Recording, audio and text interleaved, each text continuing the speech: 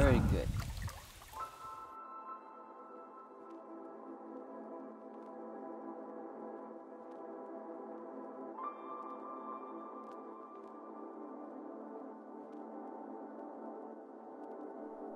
All of us as fishermen have ideas and dreams of the perfect fishing trip.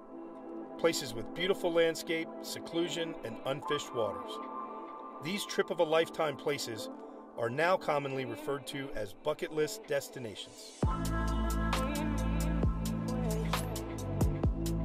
My name is Rob Anderson of Bucket List Fly Fishing Adventures. I have been booking fly fishing travel for 18 years. 4 years ago, I was given an opportunity as a managing partner in a new operation on a tributary of the Amazon called the Surinee River. Fishing has been a part of the Surinee for years, but our mission was to reach the unfished areas of the headwaters of the Surinee. In 2019, this dream has become a reality. The headwaters area of the Surinee offers some of the most exotic wildlife, beautiful white sand beaches, and diverse landscape. The fishing on the Surinee is insane. Anglers commonly catch 50 to 100 fish a day.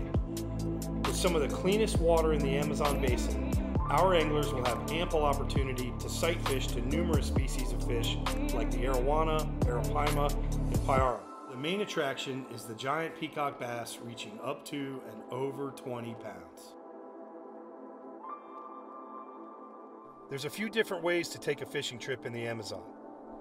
Lodges offer a really comfortable place to stay, but are limited by a fixed location.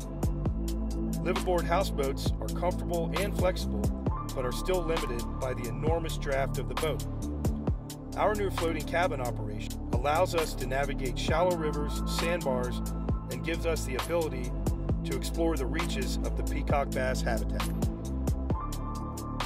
To ensure the future of the Surinee River, its fish, landscape, and wildlife, we have made an agreement to turn this area into now what is called the Surinee River Preserve.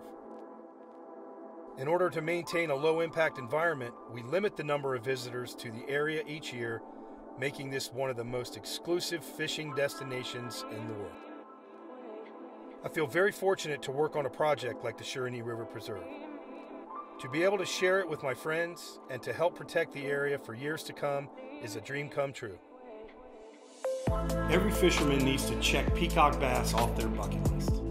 Experiencing it with us on the Surinee River just might be the most fun you can have with a fly rod in your hand.